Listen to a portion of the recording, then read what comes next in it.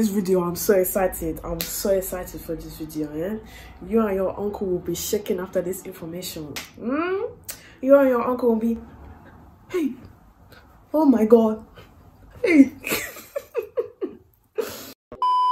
Many Africans like to say that homosexuality came from the West. It's a Western thing, but me, I'm here to tell you it's not the case. So strap up, come on, put on your seatbelts and get cozy, because I'm about to show you, I'm about to prove you wrong. Hey chosen family, welcome back to another video. Today we are going to be talking about the Ugandan King Mwanga II and the event in which he killed 45 Christians. We are going to be talking about how the king is remembered today and the topic of his sexuality. Let's get into it. So first off, some background information of Kabaka Mwanga II. Please, I'm not Ugandan, so if I butcher the names, I'm sorry. I'm sorry. Kabaka Mwanga II was the king to the Ugandan people at the time. He is also known to some as the bisexual king. He is mostly remembered for an event in which he killed 45 Christians during the years of 1885 to 1887.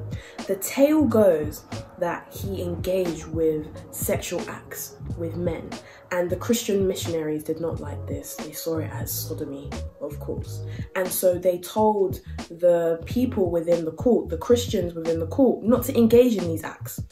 And so Mwanga didn't like this at all and executed these Christians for disobeying.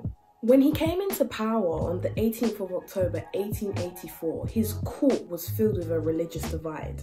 The Protestants in the court were close to the British, the Anglicans were close to the French, and the Muslims were close to the Sultan of Zanzibar, and the traditionalists didn't like any three of those groups. Mwanga II already had the English, the French, and the Sultan of Zanzibar on his back to take his land, and therefore he had to take precautions in order to stop this from happening. One of these precautions was the event in which he executed the 45 Christians. Just so this makes a bit more sense of why this event is so important, I want to give a quick lesson on one of the tactics that the British used for colonization. So, in order to make it easier for individuals to give up their land to the British, they would use specific tactics. One of these tactics was missionaries. The British would go to a country and they would convert individuals to Christianity. And through Christianity, this would make individuals more likely to give up their land willingly than with force, because they would go against their king or overthrow their king. So this is one of the tactics that the British used in Uganda to take over their land. In Uganda today, pilgrims celebrate Martyrs' Day on the 3rd of June to commemorate the martyrs, the 45 Christians who were executed in Namungongo by Mwanga. However, there is some contradiction here, because to celebrate this day, you must also look at why this event happened and the fact that the king had intimacies with men pre-colonialism. So I've searched up many articles which will be in the link below. This one article by Rahul Rao looked at the portrayal and the remembrance of Kabaka, meaning king, Mwanga II, post-colonialism, and how exactly people remembered him today and their thoughts on the event that took place to commemorate Martyrs' Day. So why exactly is this event so special?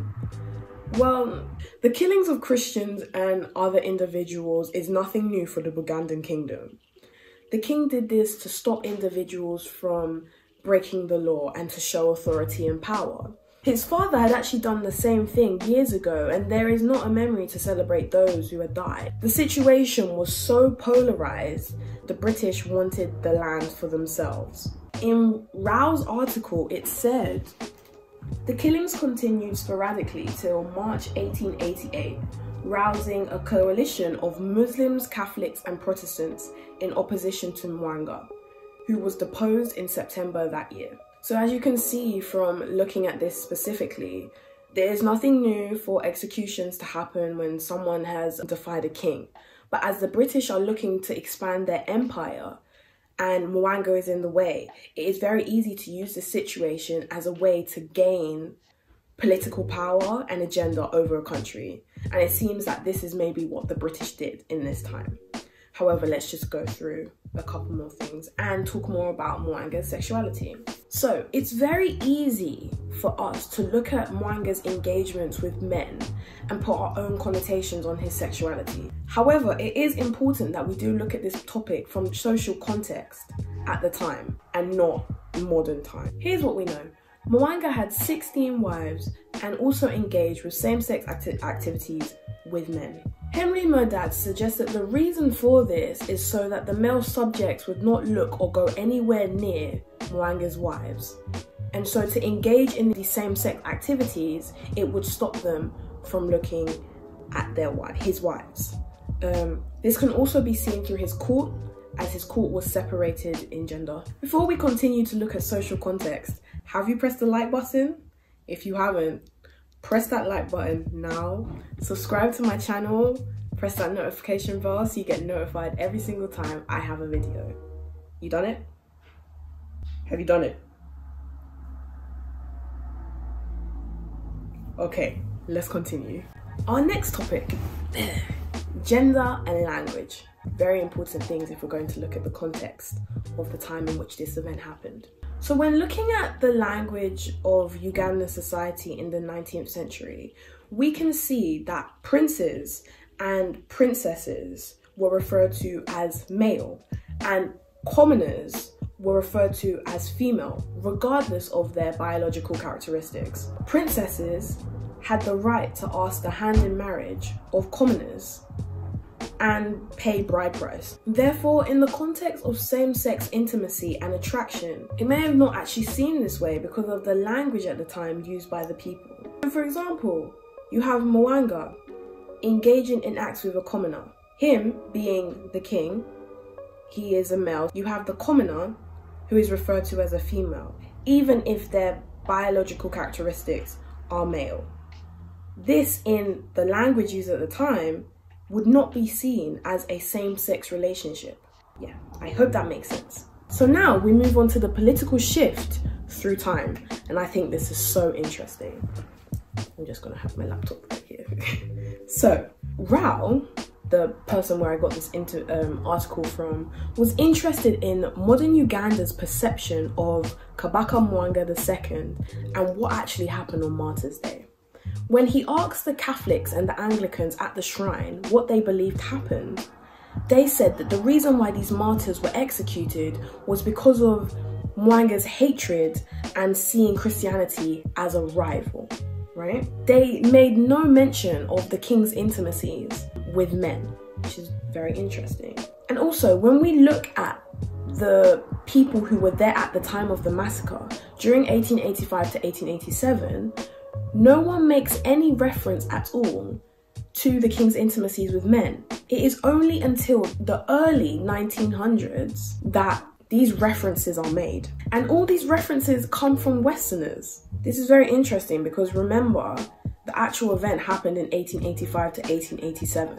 So why is it now that only in the early 1900s, from about 1913, 1912, that they are now making reference to the intimacies Mwanga makes with men?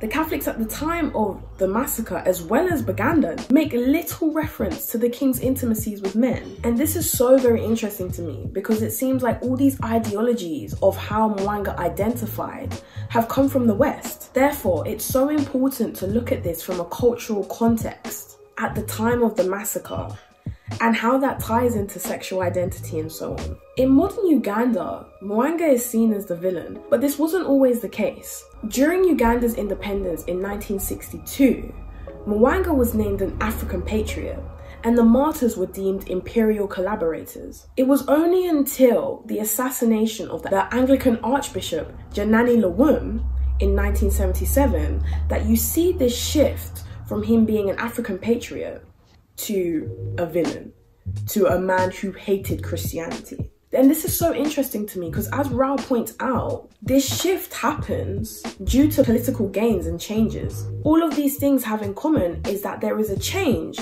a political change, a religious change, and therefore the context and the narrative of this event changes, which I find so interesting.